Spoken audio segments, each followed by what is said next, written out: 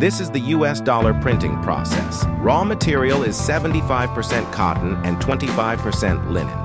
Their polymers are extremely durable.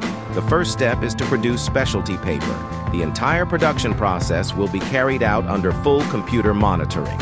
The produced special paper is divided into specific sizes, sent to printing house. Here it is to print holographic marks on special paper. The machine attaches the holographic marking strip to the surface of the specialty paper, then send it to the hot press, firmly print the holographic mark on the paper, then cut them to specific sizes, sent to next station for offset printing. Offset printing mainly prints multicolor backgrounds on the surface of US dollars. The paint used here is top secret. Worker applies paint to roller. Special paper passes through the printing press in sequence. Printed banknotes are stacked together. The machine sends them to the screen printing machine. Here the banknotes will be printed with denomination numbers using glossy ink. Next is gravure printing. The printing plate used in this process is extremely important.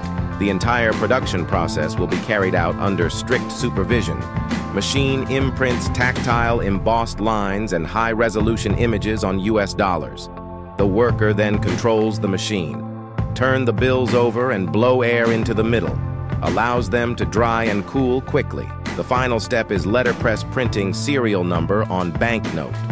That's how it's printed dollar cut to size. Then it is counted and packaged by the banknote counting machine. Finally, the staff pack the banknotes into boxes. This is the entire production process of US dollars. Have you learned it?